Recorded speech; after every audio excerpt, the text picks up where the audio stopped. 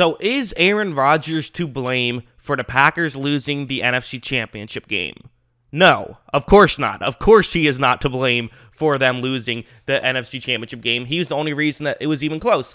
I went back and watched the tape, and I don't know. I can't believe this narrative is even slightly out there of he choked in the fourth quarter, because he was fantastic, and he's the only reason this game was even close. But I wanted to have an open mind, and so I started watching the tape, and one of the first plays, I was like, oh my god, this was there was something wide open. Rodgers missed something here. So this is the play concept. It's going to be a zone coverage blitz. It's a heavy blitz from Tampa Bay. They're trying to get pressure on Rodgers early, and so Rodgers is going to have to get rid of the ball quickly. Now, Rodgers, really there's two routes that I think that he could look at before the ball is snapped. Two pre-snap reads he could make, one to his left, one to his right. The one to his left would just be hitting a back sort of underneath and picking up some yards that way. And honestly, I understand why he wants to look at that one. Valdez-Scantling getting further deep, that one could also work. But again, Rodgers has to kind of make this decision pre-snap. And also, I should specify, I think I didn't mention it earlier, this is in the fourth quarter. Everything I'm going to show here is going to be in the fourth quarter, after Green Bay made it a 5-point game. This is what happened. And watch, as you see, Valdez-Scantling, he was open, but Rodgers just made the wrong pre-snap read. Do I want to kill him for that? He's already in a throwing motion. He had to get rid of the ball quick because of the blitz. To me, this just feels so nitpicky, and I hate criticizing guys on plays like this. I think that it's something that a lot of people like to, bring something up. Oh, look, he could have thrown it there and it would have been wide open. What a horrible decision. But you have to make some of these decisions so quickly that unless you're God, you're not going to know where everybody is on the field at all times, especially when there's a heavy blitz coming. And this play still does end up working out. Like, watch, Rodgers makes this throw. It was a good tackle. They gained 5 yards, though. That's fine. You're not mad at that. Now it's a third down and medium. They weren't able to convert on the third down, but, to me, that's a fine play to make, I think. However, in the spirit of fairness, if you want to say that that's part of him, quote-unquote, choking, fine. I'll give you that one, even though I'll reluctantly give you that one because I don't really think it's fair. And in fact, there's another one that I think is kind of in that same category of I don't really blame him that much, but if you want to blame him, I suppose you can. This is now 9 minutes left in the fourth quarter. It's a first down and 10. And here's how it's going to work. It's going to be a cover 2 play. It's man coverage, cover 2 man.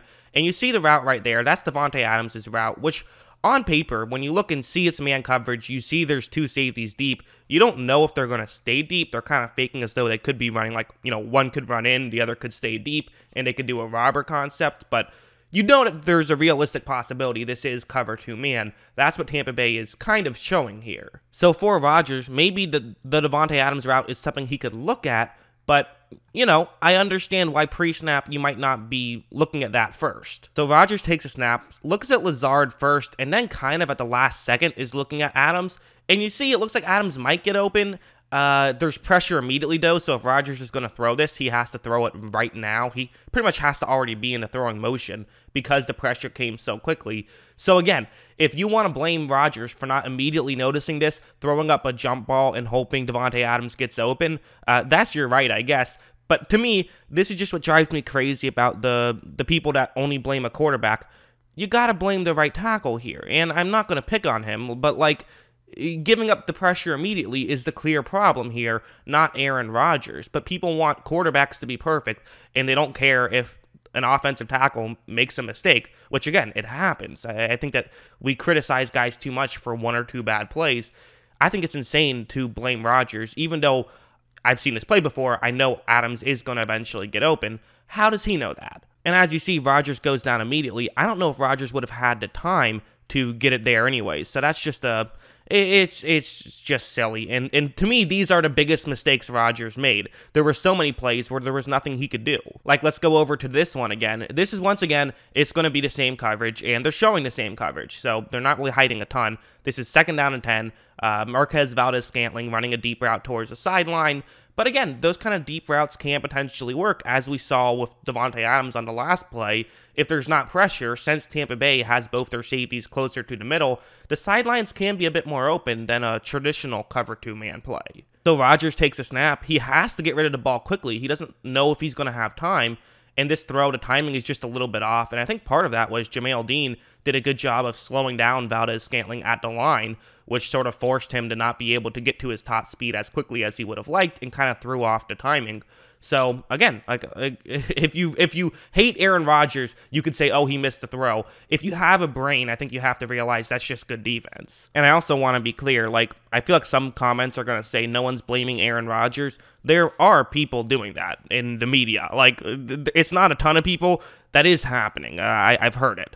And if you want to blame him for those, you got to also give him credit for really an incredibly clutch, great throw late in this game, where this was that final drive. It's a 2nd down and 1. They're on their own 43, but there's 4 minutes left.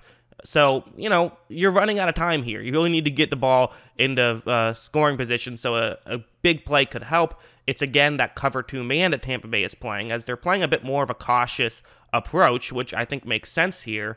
And you have Valdez-Scantling, who's going up against Sean Murphy-Bunting. Murphy-Bunting has picked off Rodgers in this game on a very similar route. So this is kind of a dangerous throw for Rodgers, because he knows, an interception, that might be the game. However, he takes the snap, and you're going to notice that he just makes an incredible throw. I mean, it's very similar to the interception, except it's just a better throw, and they get the first down there, and, are able to get the ball inside the 35 on that one. And that's just a really nice play from Rodgers, really clutch throw.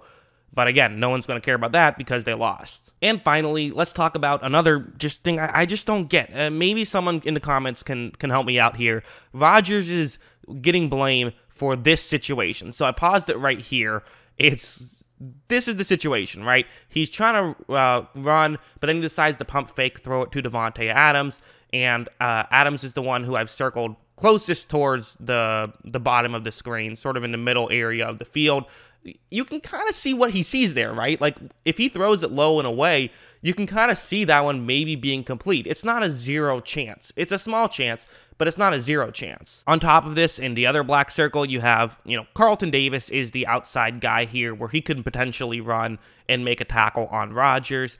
But Rodgers could make a pump fake, which could, fool them into thinking that it's going to be a passing play, and then run and get the touchdown that way. You see him now. I pause it as he's kind of throwing the ball. So if he did a pump fake, that could maybe help himself out a little bit, and maybe he could get into the end zone. That's what people are saying.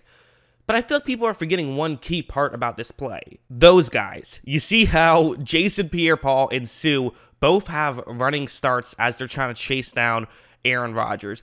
I don't know who these people are that think Aaron Rodgers can outrun Jason Pierre-Paul or Sue. I really don't, but they're wrong. Rodgers goes for a low percentage play, and it falls incomplete. And honestly, it's not that I don't think he scores a touchdown. I don't think he gains much. I think he gets maybe a yard or two on that play because of how Sue and Pierre-Paul were approaching him. Watch, I'll show the other angle, because I think this one will give you a better view of how close the other defensive linemen were. I paused it right here. Pierre-Paul's really the guy where I just don't see how Rodgers would have to take such an angle towards the sideline to try and get something going. And you also see how far outside Carlton Davis is compared to Rodgers. So Rodgers is going to have to make the pump fake to keep Carlton Davis inside. He's probably going to have to break a tackle, which I just don't know. Maybe he could do, maybe. But it seems unlikely. I think people sort of don't realize, because these defensive linemen are so big, how quick they are. I mean, Sue and Pierre-Paul especially are two of the fastest defensive linemen in the game, and that's just, it's not happening. So again, takes a small percentage chance, and it was good defense. Sometimes you got to give credit to the team that won instead of just criticizing the quarterback that lost. I thought Rodgers played great. In the first 3 quarters, he was fantastic. In the fourth quarter, the Bucs defense kind of held on, and there wasn't much Rodgers could do. He maybe made a mistake or two, but find me a quarterback that you can't say that about in any game ever, right?